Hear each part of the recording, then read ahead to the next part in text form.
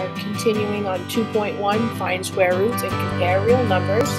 We've already worked on comparing real numbers, looking at the real number system and what it means to be a non-perfect square versus a perfect square. We talked about rational and irrational numbers. We talked about roots in the previous class and what it means to be a root. Again, putting our real numbers into the correct categories of whole numbers, integers, irrational numbers, rational and real numbers. We compared them on number lines and with the inequality signs, and now we're working on real number properties. The commutative property is about order. The commutative property of addition says that if I have A plus B, that is the same as B plus A. It also works for multiplication, where I could say A times B equals B times A. 2 plus 3 is exactly the same thing as 3 plus 2. Or 4 times 5 is exactly the same thing as 5 times 4. The associative property is about grouping. We use parentheses to associate and group numbers together. The order is not changing at all, but if I group A and B and then I add C, that will be the same thing if I group B and C and then add A. This would also be true of multiplication. I could start by grouping A and B. A times B times C is the same thing as A times B times C. This can also be seen with using real numbers. Here I have to start with parentheses from order of operations, PEMDAS. 1 plus 2 is 3, so I have 3 plus 3 is 6. If I look over here, I would have 3 plus 2 is 5, plus 1 is 6. So I'm getting 6 for both of them. And again, this would also be true for multiplication. I would start with parentheses. 2 times 3 is 6, times 4 is 24. Starting with parentheses, 4 times 3 is 12, times 2 is also 24. The identity property is about getting back what you started with. How do I get back a number? What could I add to A that's going to give me A back? I could add 0. A plus 0 is still A. Well, what about multiplication? What could I multiply to A and still get back A? I could multiply 1. The identity property is about getting back what you started with. I am what I am and nothing else. We have the inverse property.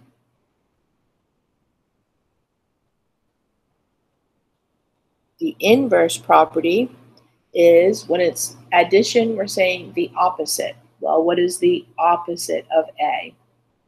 I could add to that negative A, and it would give me 0. So when it's addition, we're thinking of the word opposite. But when it's multiplication, we think of something else. Starting with A, and I would multiply by the reciprocal, flip it, 1 over A. And this gives me an answer of, if I make this a fraction, my A's would cancel, and that would give me 1. 1 times 1, 1 times 1.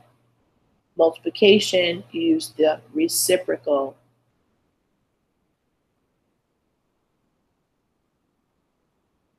And you get an answer of 1. When it's addition, you're using the opposite, and you're getting an answer of 0. When we're solving equations, moving forward in 2.1, we use the opposite to undo adding and subtracting.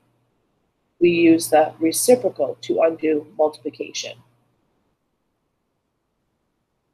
The distributive property is one of the most widely used properties throughout math. If I have A times B plus C, I need to distribute the A onto the B and onto the C. And how we do that is we multiply. A times B is AB plus A times C is AC. I can see that my B plus C has now have the A distributed onto them. Check your understanding. Use the properties to show that each of the equations is true. Justify each step. I could start by doing some regrouping here. I have A times, there's a 1 in front of the A, that's 1/3. And this would be still the associative property. I'm just regrouping in here. I could also use the commutative property and switch these two. 1/3 times A. Again, if I make A a fraction over 1 and I multiply straight across, A times 1 is still A, 1 times 3 is still 3. That would have been the commutative property that I just used. Commutative property of multiplication. I need to make sure that I'm using the words of multiplication or of addition. I could use the associative property and put together 6 times 1/3 times A equals 2A was the associative property of multiplication. And then I could finish multiplying 6 times 1/3. Make it a fraction, cross cancel, and you get 2. 2A equals 2A. Over here, I could regroup. Let's see. I could do A plus B minus C equals A plus B minus C. That would be the associative property of addition. I would like to put my A next to this A because they're like terms and I can add A's with other A's. I'm going to use the commutative property of addition. Now I'm going to regroup 7A and 5A with the associative property. It's the associative property of addition. And then I'm just going to add 7A and 5A to get 12A plus 4 equals 12A plus 4. Go ahead and pause the video and test your skill to see if you know your properties, your real number properties. Okay, let's test and see how you did. 11 plus 0 equals 11. Identity, I'm getting back what I started with. This would be the identity property of addition. Additive identity, match each expression with one of the properties. So none of these should be repeating. I see X, Y, Z, X, Y, Z. The order hasn't changed. I see that first we're grouping Y and Z, and then it's switched to grouping X and Y. So it's not about order, it's about regrouping. That's going to be the associative property of multiplication. Associative property of multiplication. I am adding the opposite to 8 and getting 0. That is going to be the additive inverse. 14 plus 20, 20 plus 14, the order has switched. That would be commuting, commutative property of addition. 2 times a half. A half is the reciprocal of 2. So I'm multiplying by the reciprocal to get 1. That is going to be the multiplicative inverse. 22 times 1 gives me 22 back. Identity, I'm getting back what I started with, and I'm multiplying by 1. That is going to be the identity property of multiplication. Multiplicative identity. 19, 12, 8. 19, 12, 8 is not about the order. I see first 19 and 12 are being grouped, and then it switches to 12 and 8. That would be the associative property of addition. A times 9 equals 9 times A. The order has changed. A9, 9A. That's commuting. Commutative property of multiplication. 7 times 4 plus 11. 7 times 4 plus 7 times 11. That is the distributive property. Use the properties of real numbers to help simplify each expression mentally. Well, I always look for things that add up to tens or quarters. I see 15 and 5 is 20, 39. I would want to regroup on this to be 15 plus 5 using the associative property. Here, I'd like to see 50 cents and 950 together, so I'm going to use the commutative property, and I'm going to switch these two numbers. Plus 0.5, and then 11.49. 950 and 50 is 10, 20, 149. I would like to group these two numbers together, so I am going to use the commutative property to switch these. Negative 0.50 plus 0.50 plus 9.89. So I use the commutative property to switch them and then regrouping them. This is 0, so that leaves 989. 23 minus 3 would be good. That would leave me 20. So I'm going to regroup this. 23 minus 3 is 20. Plus 48 would be 68. I would like to regroup this so that I can have quarters times 4 to give me an even 100. And then 100 times 9 would be 900. I would like to group these together. That's 40. 4 times 6 is 24, so 40 times 6 would be 240. Go ahead and pause the video and practice a couple of the distributive property, multiplying the first term outside the parentheses times the term on the inside, and then doing it again. Okay, let's see how you did. 3 times x is 3x, plus 3 times 8 is 24. It can also be on the back side, so 7 times 5b is 35b, and then 7 times negative 4 is negative 28, keeping the signs in front of your terms. 4 times x is 4x, 4 times 7 is positive 28. 12 times 3 is 36. Positive times a negative is going to be negative.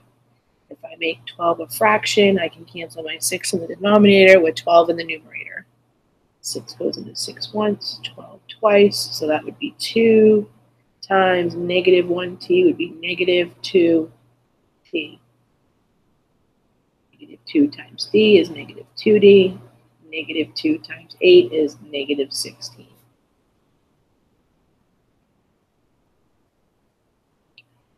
Nine times h is 9h. 9 times negative 3 is negative 27. 3 times 4/10. Well, 3 times 4 is 12, and I need to have 1 decimal place in my answer, so that would be 1.2. I'm going to just forget about the decimal for a second and do 3 times 11c. Well, 3 times 11c would be 33c. And then I need 1 decimal place. So 33 would have 1 decimal place.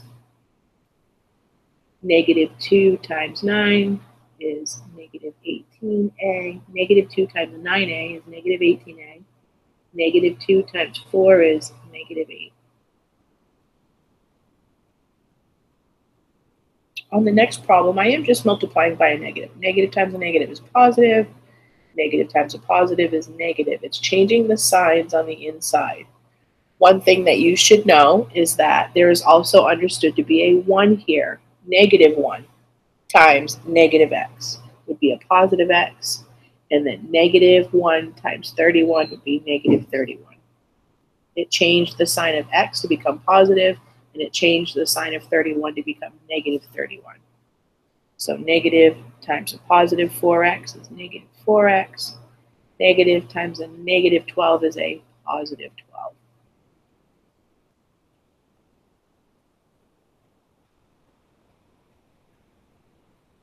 Simplify each expression, justify your steps.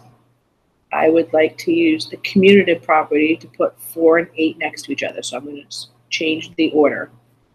8 plus 4 plus 9t. That was the commutative property of addition. And now I'll finish with 12 plus 9t. Again, I would like to put the 9 and 2 next to each other, so that would be 2 plus 9 plus 3x. And I just use the commutative property of addition. That would be 11 plus 3x. I cannot add variables with numbers. I can only add x's with x's, numbers with numbers, t's with t's.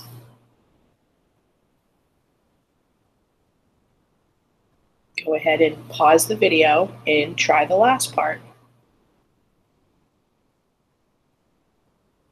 Okay, we see that we're adding 0. I started with h. I got h back. That would be the identity property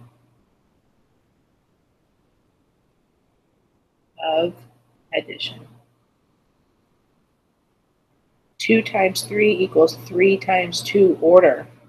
Commutative property of multiplication. 4 plus the opposite of 4. That is the additive inverse.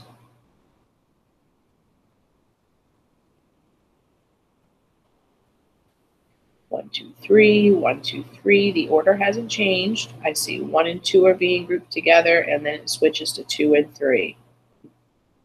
Associative property of addition.